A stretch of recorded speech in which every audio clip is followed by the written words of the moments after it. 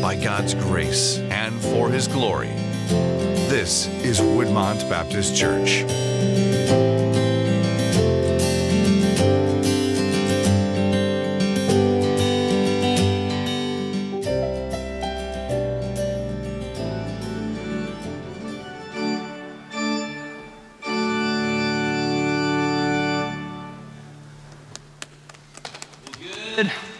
Yes, we can applaud for Nate Burbank, who is unbelievable every time. Good morning, Happy New Year. Hey, we don't normally do this, but we're kind of more family feel here this morning. Why don't you just look around somebody nearby and say, hey, welcome, glad you're here, Happy New Year. Greet one another for just a second. I know we're Baptists and we hate doing that. If you have to yell for social distancing, that's fine. We're tearing down the walls this morning.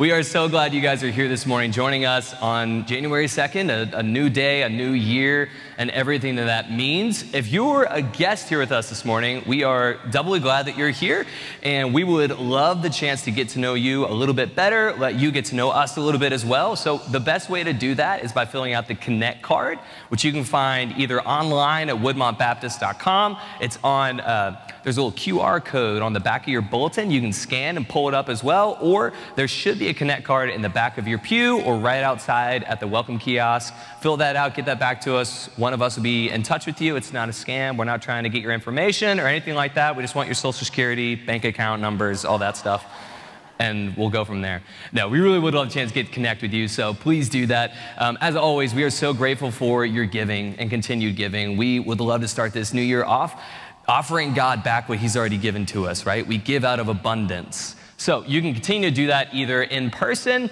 at the kiosk outside, via text, or online again at woodmontbaptist.com.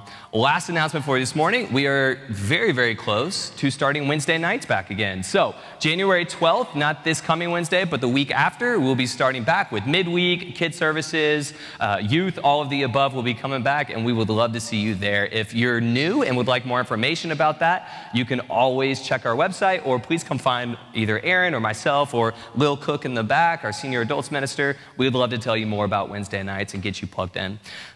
I think that's everything I have. Aaron, it's all you guys. Well, good morning. Let's start this new year the right way with worship. So let's stand together and sing hymn 349, To God Be the Glory. Let's worship.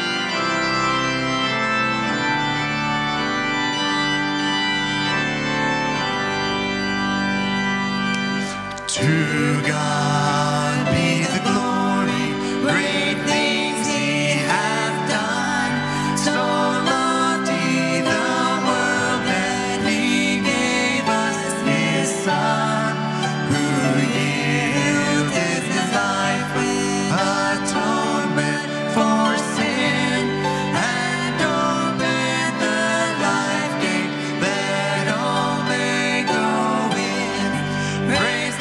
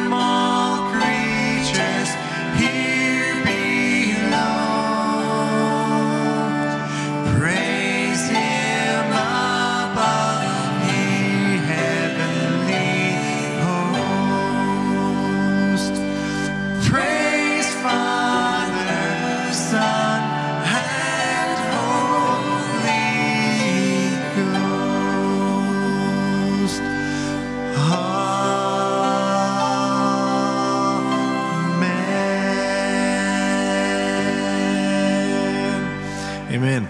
You may be seated this morning.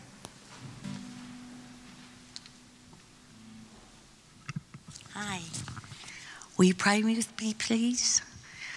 Father God, we come to you today starting a brand new year and ask that you be with us all, Lord, in 2022. We know not what tomorrow brings, so we put our trust in you. As Evan is preaching today from Galatians, it reminds me of one of my favorite verses from this book. And Lord, I ask you to help us to be brand new and give us a new mindset of love, joy, peace, patience, kindness, goodness, faithfulness, gentleness, and self-control, the fruits of the Spirit we so desperately need. Father, please be with those members who can't worship with us in person and surround them with your love. Give them strength and a blanket of protection, Lord, for whatever they are facing. Please heal those who are sick, including all who are suffering from the COVID virus. We thank you, God, for new beginnings and second chances, for all your creations, for your mercy and grace, and for a fresh start. And it is in your name I pray, the Lord's Prayer. Our Father, who art in heaven, hallowed be thy name. Thy kingdom come, thy will be done, on earth as it is in heaven. Give us this day our daily bread, and forgive us our trespasses as we forgive those who trespass against us. And lead us not into temptation, but deliver us from evil, for thine is the kingdom and the power and the glory forever and ever. Amen. Thank you.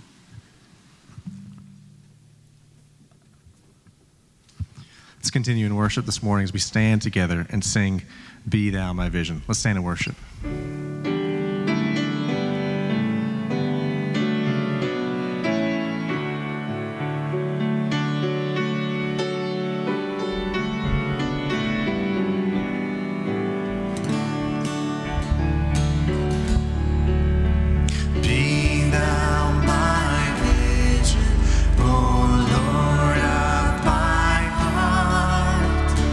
Not beyond else to me.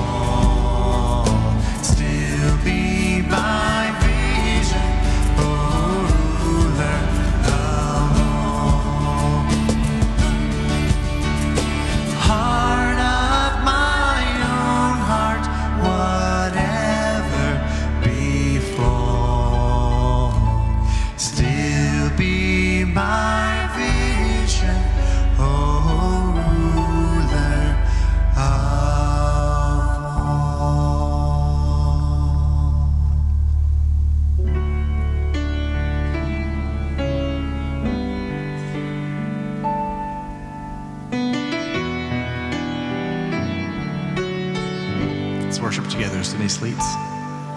Oh Lord, my rock and my redeemer, greatest treasure of my longing soul.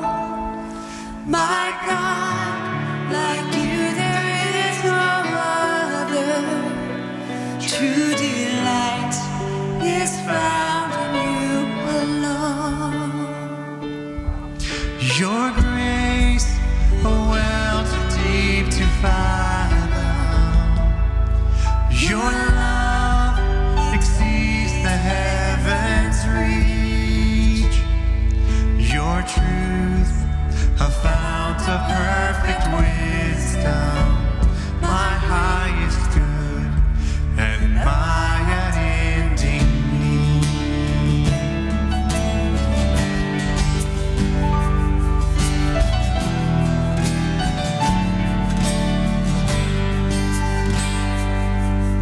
Oh Lord, my rock and my redeemer, strong defender of my weary heart, my sword to fight the cruel deceiver, and my shield against his hateful darts, my song when enemies surround me, my hope when tides of sorrows rise, my joy when trials are abounding, your faithfulness, my refuge in the night.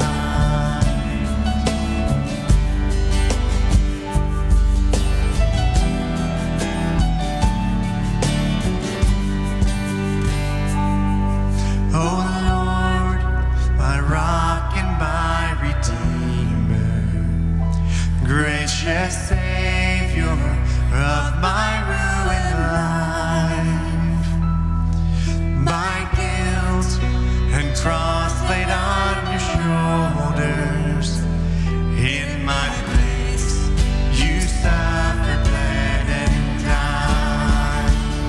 But you rose, the grave and death are conquered. You broke my bonds of sin and shame. You rose, the grave and death are conquered. You broke my bonds of sin and shame. Oh Lord, my rock and my redeemer, may all my days bring glory to your name. May all my days bring glory to your name. Amen. Please be seated.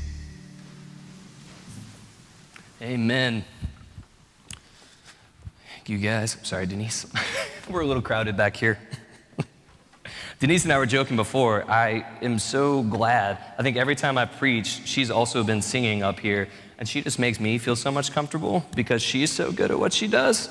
I feel like I can be better and make up for what I'm not good at. So if you see Denise in the hallway, give her a fist bump, tell her you're grateful for her. Glad she's here at this church serving this way.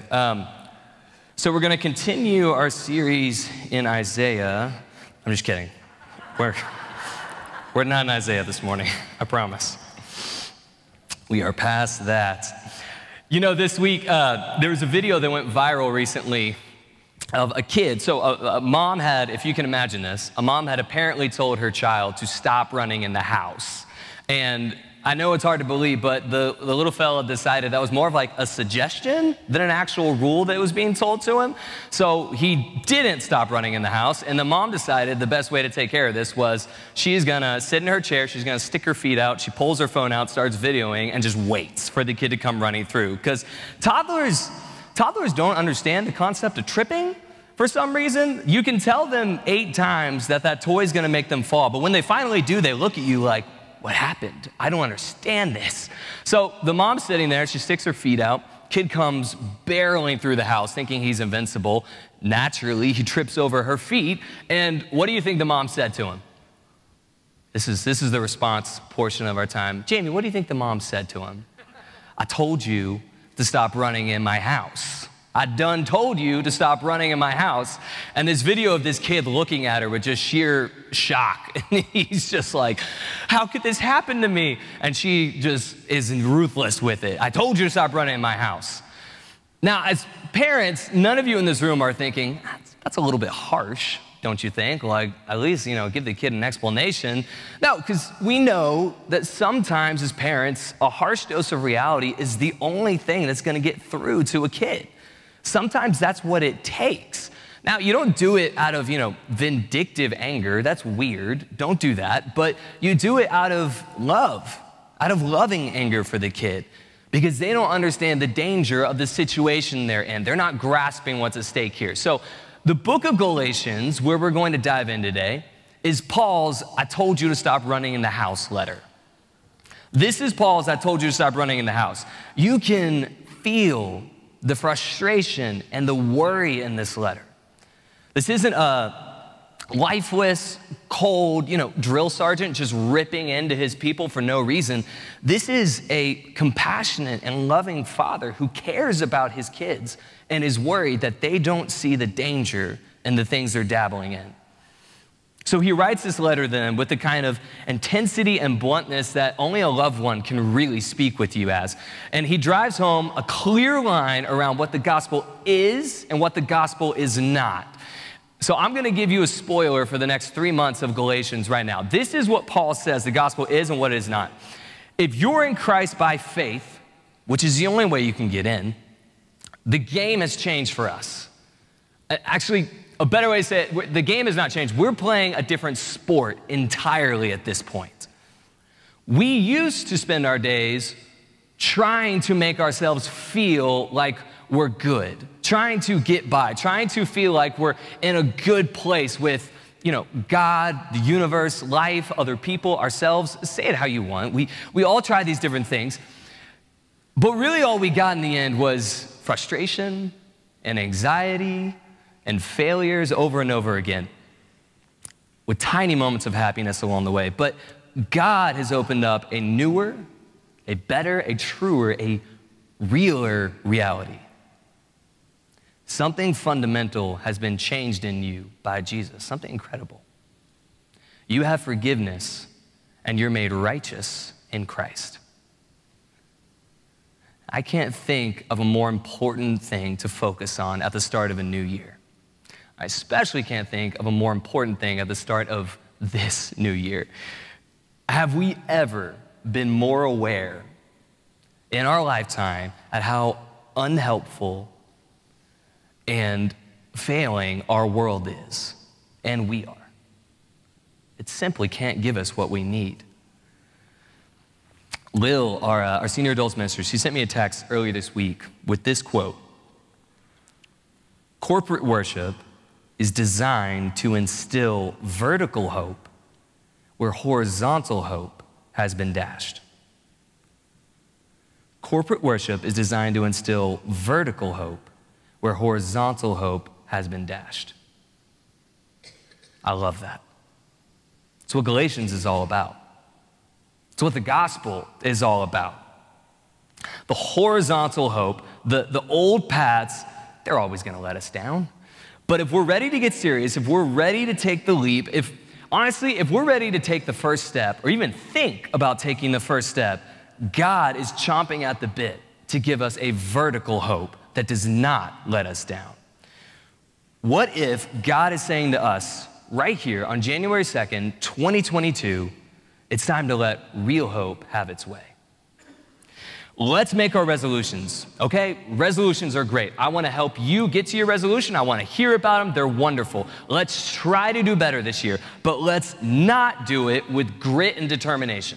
Let's not do it holding our breath and plunging through, just trying to force our ways into it. We know where that goes. That's how we end up completely at a loss of what we're supposed to do with life. our relationships get strained because honestly, we're trying to do our resolution, and why aren't the people around me helping me more to accomplish them? Don't they care about my well-being? We get frustrated with people for that, and inevitably, hilariously, so annoyingly, life always comes along and messes up all our plans. Case in point, how many of us had big plans for Christmas that got completely turned around at some point during the holidays? Probably all of us, right? Our plans, life is laughing at, and it comes along and messes it up. So that's the cul-de-sac of horizontal hope. It spins you around and it takes you back in the same place over and over again, going nowhere. Let's not go into 2022 that way. Instead, let's go into 2022 taking the message of Galatians to heart. That the fundamental foundation of our very goodness in our life has been swallowed up in the person and work of Jesus Christ when we put our faith in him. Not as a past event that we just like to remember, not as a theological exercise, but as the reality that God has taken us from the non-reality of this world into the full reality of his. So Galatians chapter 1, verses 1 through 9. Here's what it says. Paul, an apostle, not from men nor through man, but through Jesus Christ and God the Father who raised him from the dead, and all the brothers who are with me. To the churches of Galatia, grace to you and peace from God our Father and the Lord Jesus Christ, who gave himself for our sins to deliver us from the present evil age, according to the will of our God and Father, to whom be the glory forever and ever. Amen. I am astonished that you are so quickly deserting him who called you in the grace of Christ and are turning to a different gospel. Not that there is another one, but there are some who trouble you and want to distort the gospel of Christ. But even if we or an angel from heaven should preach to you a gospel contrary to the one we preach to you, let him be accursed. As we have said before, so now I say again, if anyone is preaching to you a gospel contrary to the one you received, let him be accursed.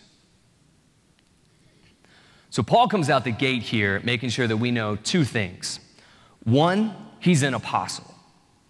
That means, Paul's not a guy standing on the corner with a sign. Paul's not just some random guy off the street saying he heard a message from God.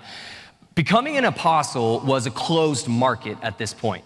The only people who were allowed to be apostles were the 11 disciples who had spent the most time with Jesus while he was alive, minus Judas, because, And then there was one guy who got added, who had spent much time with Jesus, less than the apostles, but they decided this was the guy to fill the spot that Judas had left. And then there was Paul, who had experienced such a remarkable encounter with the resurrected Jesus that the other apostles look at him and go, that's for real. That guy has encountered Jesus. He's an apostle with us. He's been picked out by God, which is the second thing that Paul wanted us to know.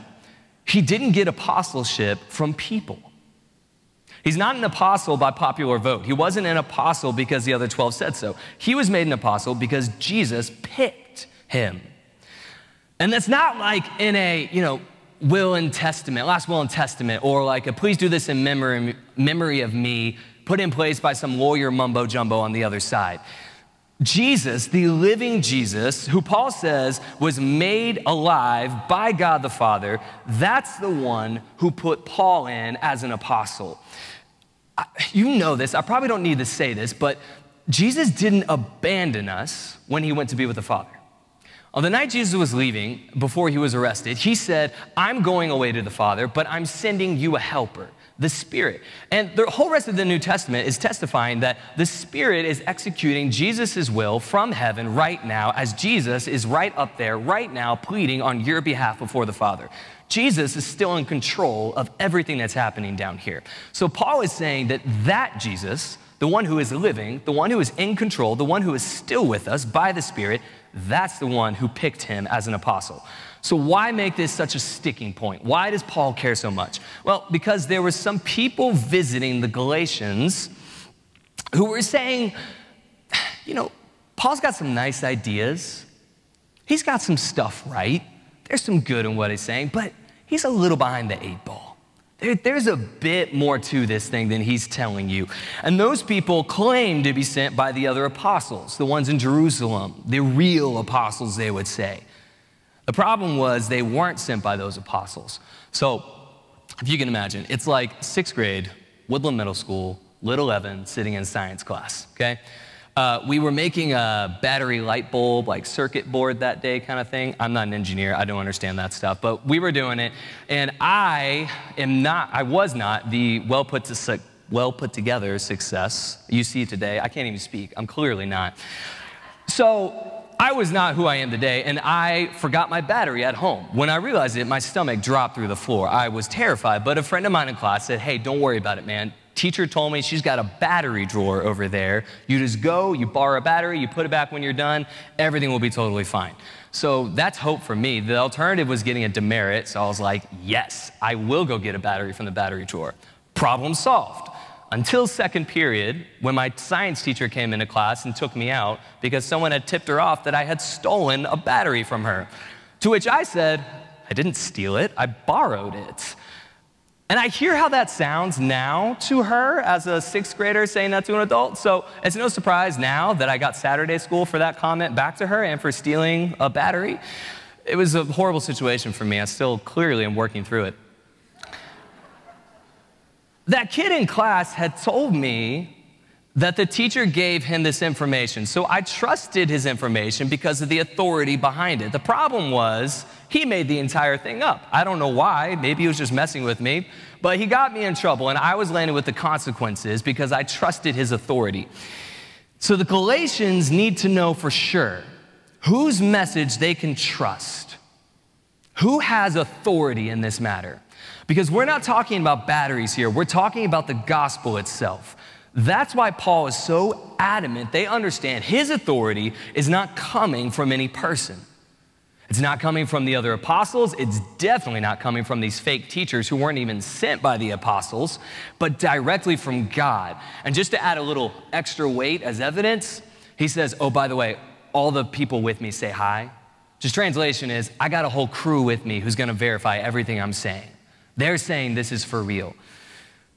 So Paul's authority comes from God, which means Paul's message can be trusted because it doesn't come from people, it comes from God. It's not influenced by people pleasing or trying to make sense to us. It's God's message to his people. And Paul says this is the message. This is in verse 4. Jesus Christ, who gave himself for our sins to deliver us from the present evil age. So the message of Paul is you've been given grace and peace. Why? Because God our Father and the Lord Jesus Christ made a sacrifice beyond our calculations. They traded Jesus' righteous life for our sinful life. So righteousness is one of those churchy words that we all vaguely understand, but none of us would want to answer what it means. Oftentimes with the youth, I will ask a question like, hey, does everybody know what righteousness means? And they'll all nod their heads, and then I'll say, great, who wants to explain it? Crickets. Nobody wants to explain it because it's weird. We don't really know how to explain it. What does it really mean? So the way the Bible explains righteousness is this: to be righteous is to be good like God is good. It means you can be depended on to do the right thing in the right way every time with the right motives. There's no shadow side or ulterior motives going on. There's no covering up or nothing to apologize for. There's no lies or manipulation. There's no lingering questions or confusion or uncertainty about us. There's no error or failure in keeping in line with who God is. Now, do you know anyone like that? Probably not, right? But we might not know other people like that, but we often think of ourselves like that, or at least that we're getting closer to being like that. The problem with our world isn't just that we're not righteous.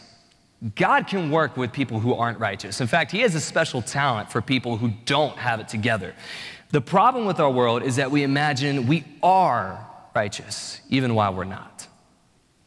So imagine with me, you're stuck in traffic right out here at the light on Hillsborough, because it's traffic all the time on Hillsborough, and they've got a lane shut down for some reason that none of us can figure out, and so it's doubly bad traffic. You've been sitting at a light forever, and some guy swings out in the turn lane and blocks the intersection, and now you're stuck at the red light for like another hour because it's gonna take forever for you to keep moving on Hillsborough.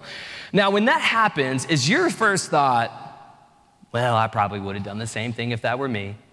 Or, well, they probably have somewhere really important to get to, so like, I understand. Or is your first thought more along my lines, which is, what an idiot. Why would you do that? Why are you a bad driver? And honestly, most of the time, I look for a license plate and I'm always like, oh, Alabama, of course it is. It had to be. That's why. And I judge them completely, right? It is. I don't know why other people can't just get on the same page as me all the time, all right? It is a burden being right all of the time in my life. Married people, how many of your arguments started because one of you just had to correct the other one on something? You just could not keep it a secret. Men, we literally have a phrase for this now about our compulsive need to correct people. It's called mansplaining. That's man explaining put together, because we do it all the time, okay?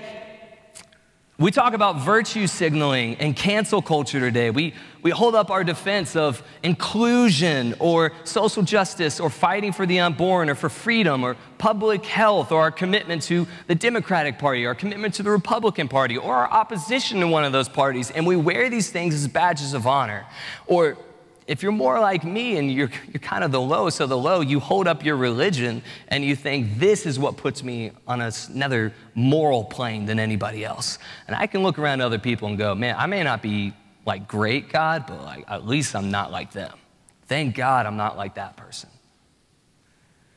We're convinced of our righteousness, but it's just a house of cards. And we are desperately trying to prove that it's something more sure and stable than that, but all the while, we are weighed down by this just canyon between who we like to think we are and what reality is.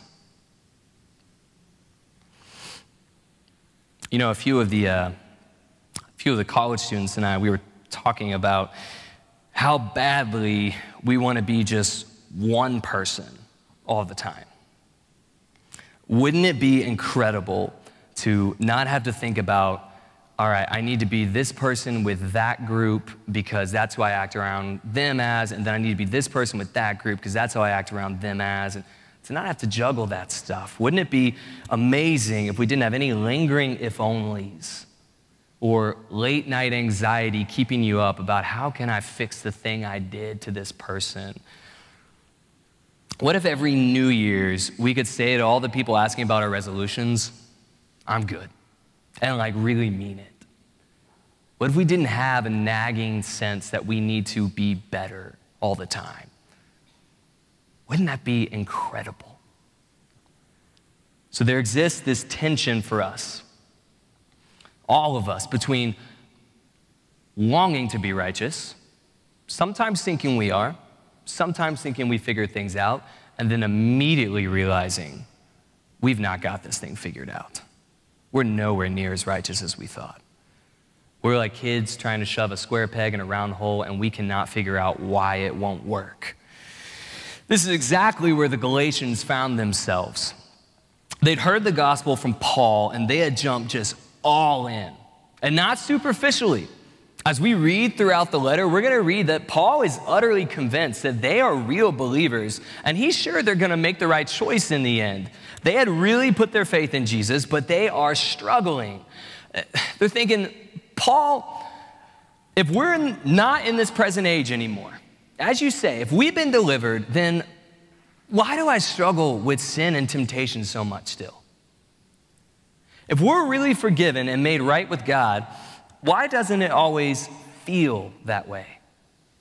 If we're being transformed by the Spirit and Jesus is working among us as a church, as a group, then why does our church so often not look like that's the case? If God is with us, then why are we still being pressured and questioned by our world? Why do we feel out of place? This can't be how things are supposed to go. I mean, could the book of Galatians be more relatable? Haven't we all wondered the same thing in one way or another? In our lives, yes, but even more so just over the past year. I would be willing to wager that every person in this room has had a conversation with one other fellow believer at some point over the last year and thought, how can they think that and still be a Christian?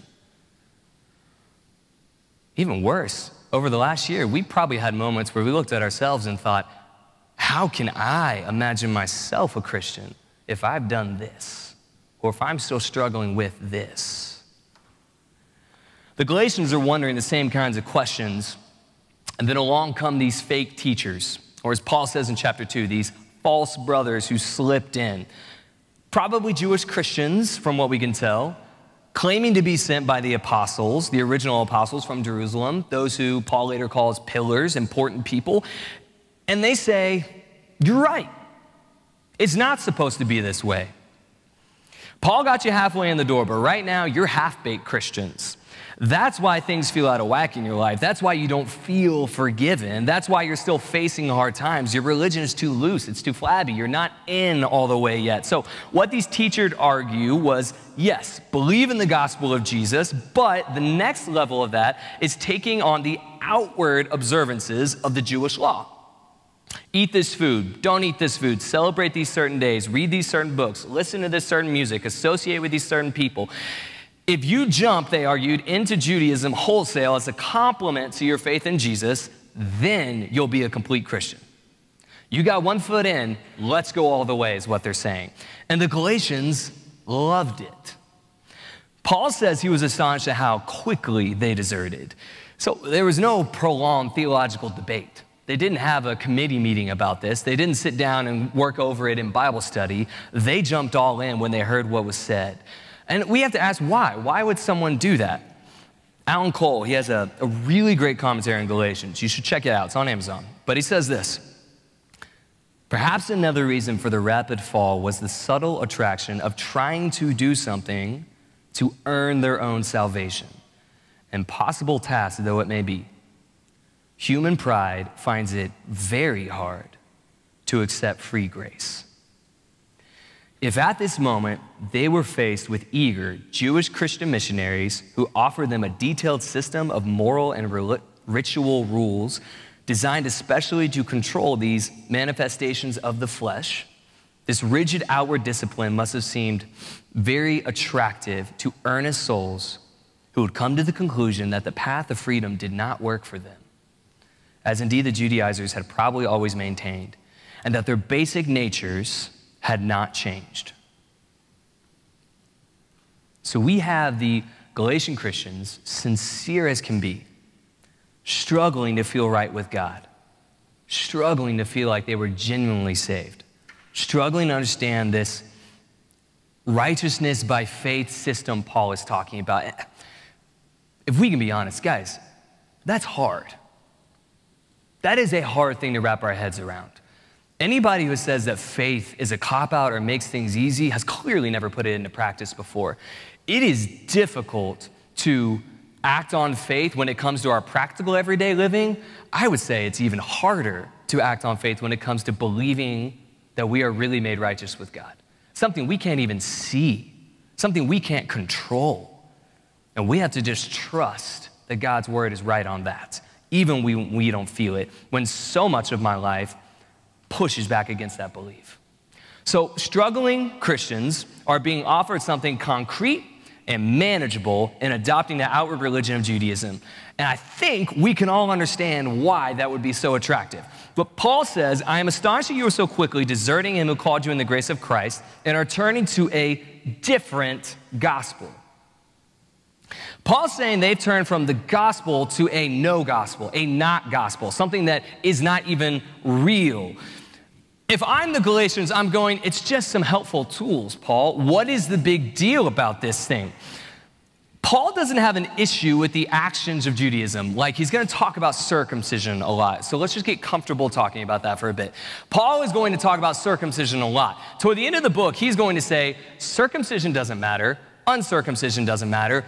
They don't matter. They are weightless. There is no significance one way or the other to it. Do what you'd like. It's not about the actions. Here's what's going on. In verse 4, Paul says, Jesus gave himself for our sins to, here's the purpose, to deliver us from this present evil age. But what's so evil about our age? What's so wrong with it? Well, according to Paul, throughout the entire book of Galatians, he's worried most about our dogged self-righteousness. You know, we imagine the danger for Christians is that someone can receive the grace of Christ and then take advantage of it by continuing to live in sin. That's not the greatest threat to our faith. We can spot somebody living in sin a mile away, and we can deal with that. The greatest threat to our faith, what Paul is most worried about, is our tendency towards self-righteous, do-it-yourself religiosity, religiousness that depends on me and not on Christ by faith. That's how we used to do things. That's how this age does things. We earn things on merit in this age, we like to think. But the gospel tosses that way in the trash. Jesus came to give himself our sins, you bet, but that was just the vehicle. That was the memory wipe of the computer so that it could be rebooted with a new system altogether. That's delivering us from that way of living. Guys, if you're in Christ, your body might be here on this earth for another 20, 40, 60 years or so, but you're already living under a totally new reality. If you're in Christ, your body might be here, but you are living in a totally new reality already. Fix-it-yourself religion has no place in our thinking anymore. You've got to realize the gospel says that what you do, the good and the bad, is the least consequential thing about you. That is not to say it's not important. That does not mean it doesn't matter, but it is the least consequential thing about you. The entry-level point for the gospel is being a rock-bottom sinner. So if that's not you, we'd love to have you here, but you're not going to find much that you want here in that case. If you're not a rock bottom sinner, you're not going to find a whole lot that seems appealing to you here. If you're hoping for something to make you seem more impressive and moral to people, Jesus is not what you're looking for. And being a part of a church sounds like a good club to belong to, good for your social standing, good for you to use your talents and exercise your gifts. I'm sorry, but you're not going to like what we offer here. That's just not what this is about. The cross isn't going to have any point for you. You wouldn't want it. We're here because we are rock bottom sinners, unimpressive, moral and religious dropouts who couldn't cut it on our own and know we need somebody else to do this thing for us because we can't be good enough. So we're looking to Christ as our external righteousness, not one that I have in me, but one that is given to me. So if that's you, if you're a rock bottom sinner like me, you're in luck. Jesus is just the thing for you.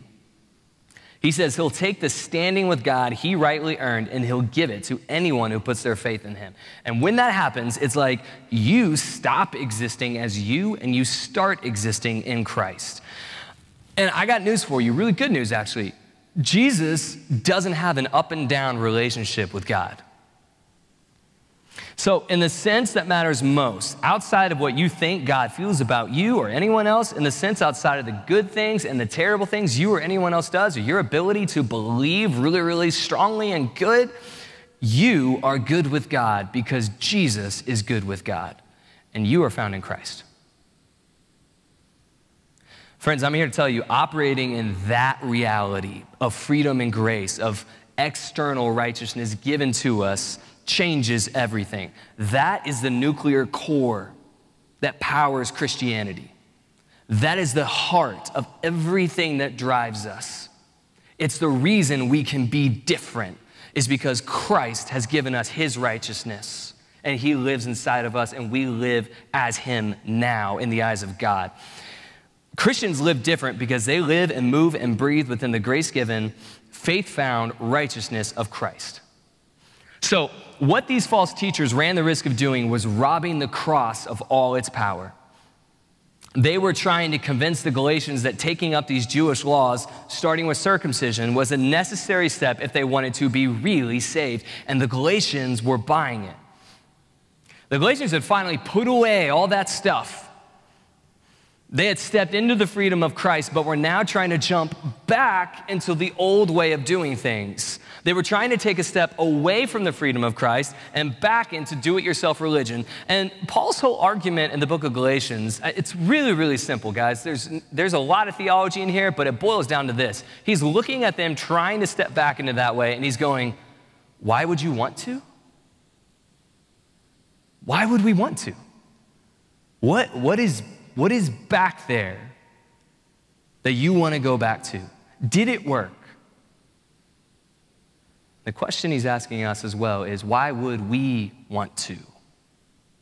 Why would we want to go back to fix-it-yourself, do-it-yourself religion and self-righteousness that never worked for us in the first place? Let's level with each other here today. We have all, even today, even this morning, had moments of leaning more on our rightness than Christ. It's who we are. It's our tendency. We've had moments, even today, of looking at others and not seeing them as existing in Christ, but as the screw-ups we so often are.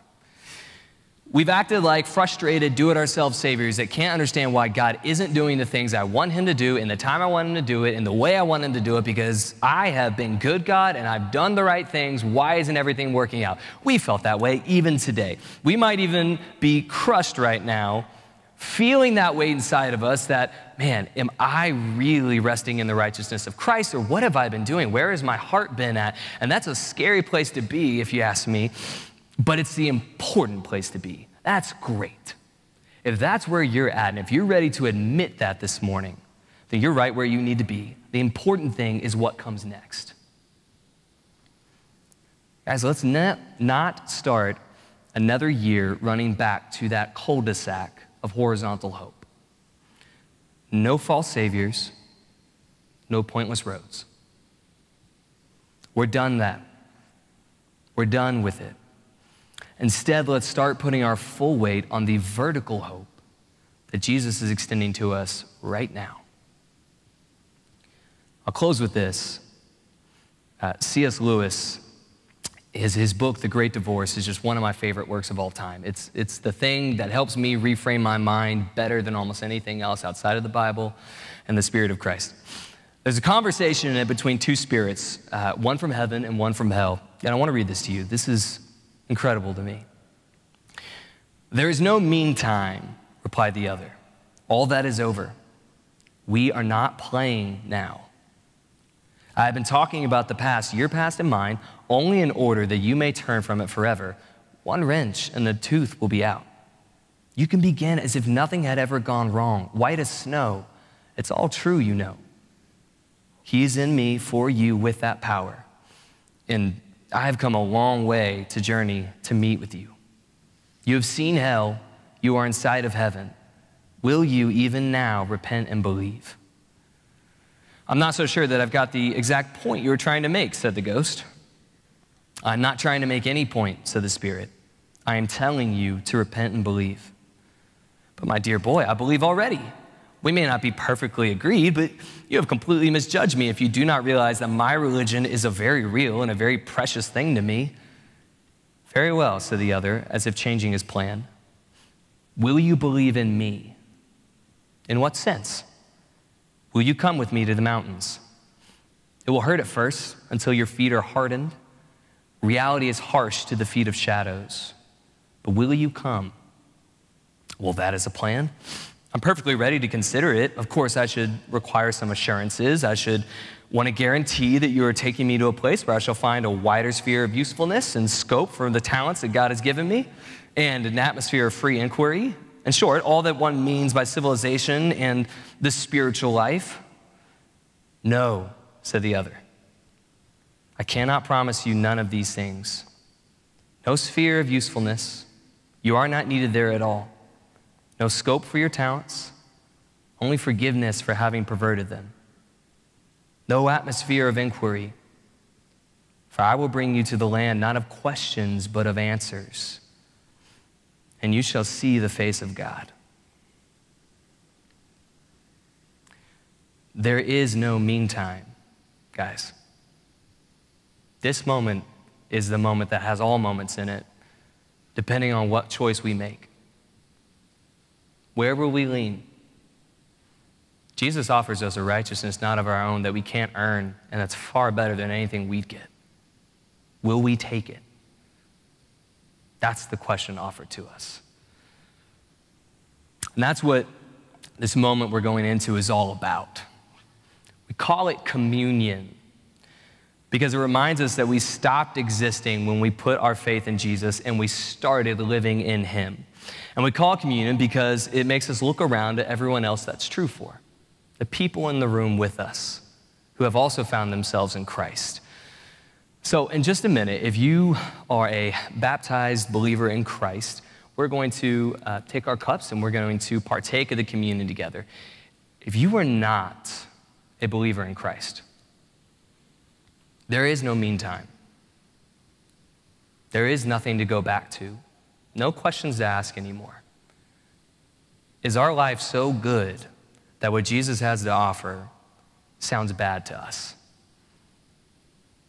I know what the answer has been for me and for many in this room. So if you want to talk about that, we would love to do so. I'll be here during this next moment. I'll be here after the service. Aaron Duncan and Lil Cook and many others will be around if you want to talk more about what it means to be a follower of Christ. If you want to find out what this righteousness, not your own, is all about, we would love to talk about that. So in just a moment, we're going to partake of communion. But before we do, Nate is wonderfully sneaking his way up here, and he's going to play some quiet music. And we're going to take a moment to reflect and prepare our hearts for the immensity of what this means, what it means to be in communion with Christ, and what difference that makes for us. So take these next few moments just between you and Jesus.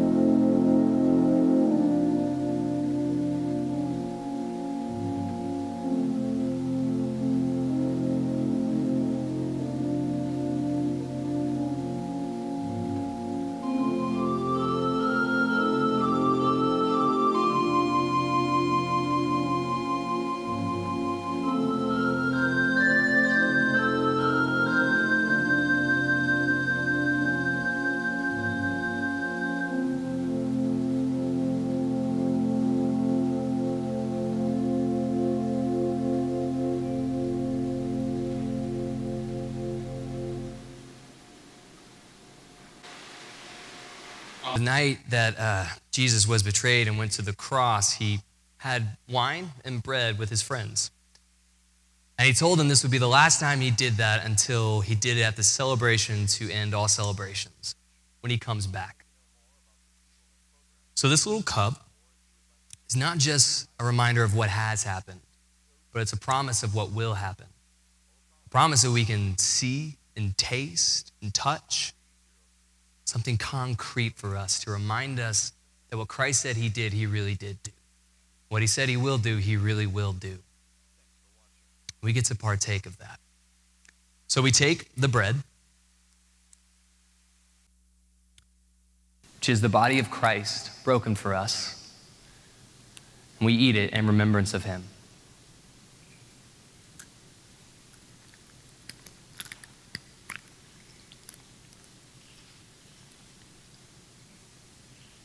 And we take the juice, which is the blood of Christ shed for our sins, and we take of it.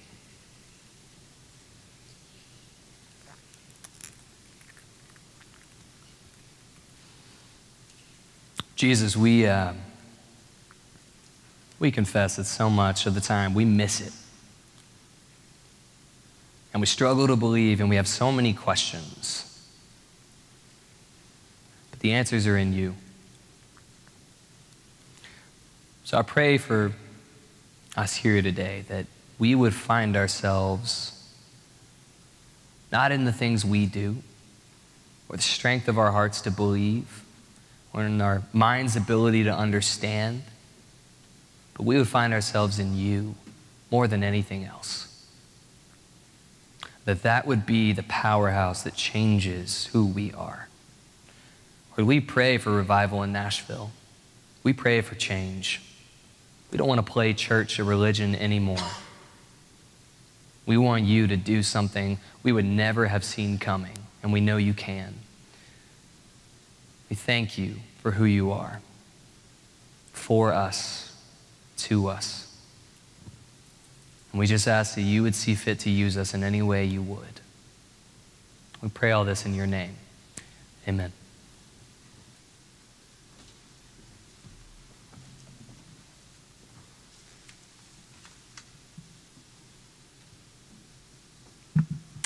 As Evan said, we're going to have a time of response where we sing How Deep the Father's Love for Us. So I invite you to stand. Evan will be down front. If you would like to come pray, if you want to talk to anybody, we are here to be here with you. Let's worship.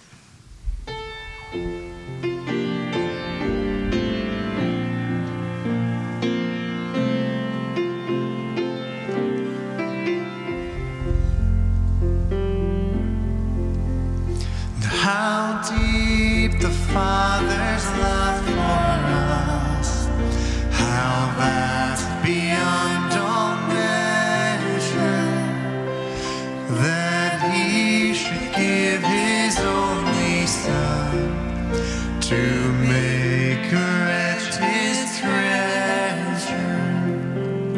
How great the pain of fearing loss, the Father turns his face away, as wounds which mar the chosen one bring many sons to glory.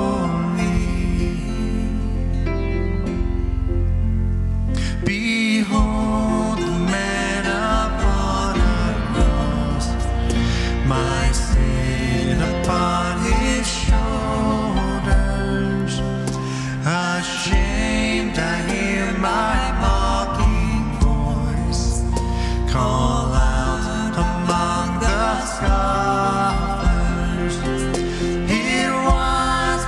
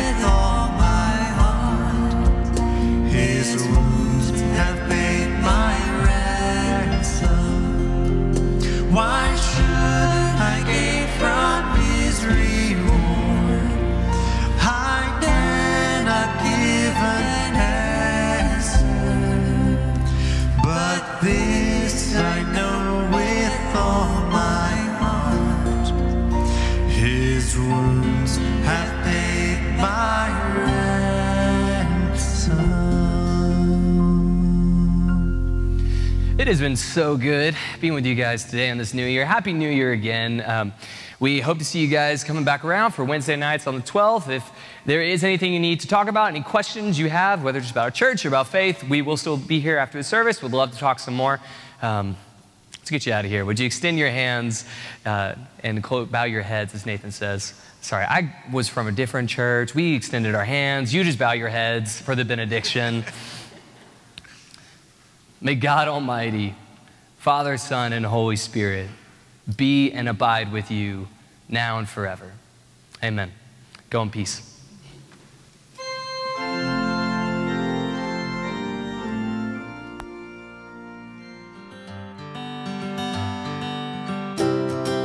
This has been the live broadcast of Woodmont Baptist Church. If you would like to know more about the people and programs at Woodmont, or if you would like to stream both live and pre-recorded services, go to woodmontbaptist.com or call us at 615-297-5303. This program is funded by the members and supporters of Woodmont Baptist Church and is produced by Woodmont Baptist Television. Thanks for watching.